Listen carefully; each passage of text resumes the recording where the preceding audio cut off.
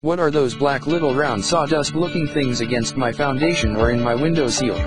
Termite droppings, that's what.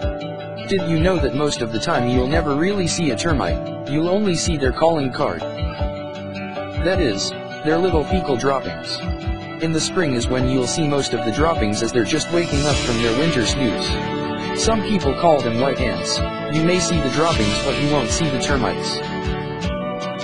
Termites cause an estimated $5 billion worth of damage yearly, and you don't want to be part of that. With a little knowledge of knowing what to look for, you have a chance of safeguarding your home and property before it is too late. Remember to look for the termite droppings. Here are signs that you might have termites. 1. A swarm of winged insects that can be in or around your home, and they can also come from the soil around your house.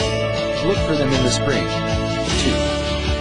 Look for cracked or paint that looks blistered or bubbling, a good place to look for termite droppings. 3. Wood that sounds hollow when you tap on it could indicate termite activity.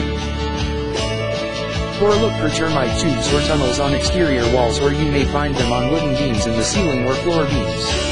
You may find them in crawl spaces under your house as well. 5. If you see discarded wings from termites, that may be an indication you may have termites. By the way, just seeing the discarded wings does not mean the bugs are dead. Termites shed their wings before they go boring into the wood and make their colony. Termites flourish in damp environments where there's a lot of wood. Here are some tips that could help you reduce your risk of getting termites. 1. Keep leaves out of gutters and other debris such as small branches. Your gutter downspouts should drain with no restrictions. There should be a space of at least 3 feet from your house. 2. Don't keep wood close to your house, such as firewood or wooden building material.